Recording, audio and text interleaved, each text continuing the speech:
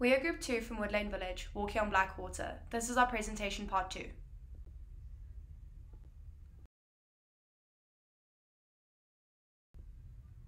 We looked at the past 18 months. Now we must ask ourselves, what does this mean for the next 18 months? It is clear that the Blackwater crisis requires immediate emergency intervention. Our approach during our field studies was largely based on Hamdi's framework. Following his now, soon, and later, we explore tangible ideas.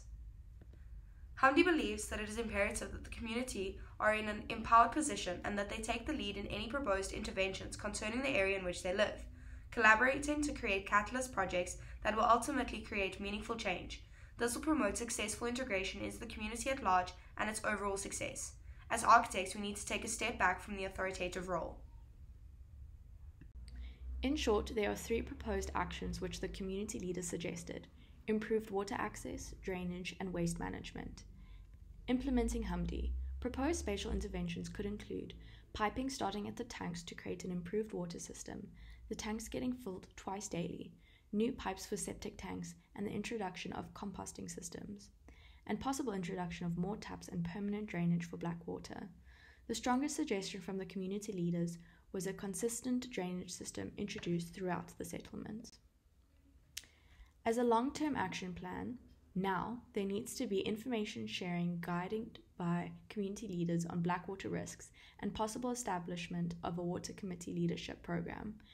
The community can familiarize themselves with appropriate, affordable, low-technology precedents to inspire temporary intervention and mobilization. With these steps in place, there should be less pressure on the system as a whole, while more permanent interventions are looked into. This brings us to soon and later. The community can receive assistance from outside institutions such as the government on the in-situ upgrade of systems that will oversee proper infrastructure services become somewhat more tangible through these incremental stages. The UUC has established a relationship with the community from the outset, which provides a platform for knowledge exchange, thus empowering community leaders to educate the residents of Woodlane Village on the results of the Blackwater testing and the implications thereof. A study in Diepsloot informal settlement introduced sustainable drainage systems to manage surface water. SUDS interventions improve surface runoff quality and alleviate standing surface water. An effective SUDS intervention reduces many pollutants and spread of waterborne illnesses associated with poor sanitation. The Moraletta Park Integration Project in 2020 linked the above drainage system as a potential community action plan in Woodlane Village, indicating use of the natural slope of the site to remove surface stormwater from the streets. This will assist with filtering the grey water back to the water table.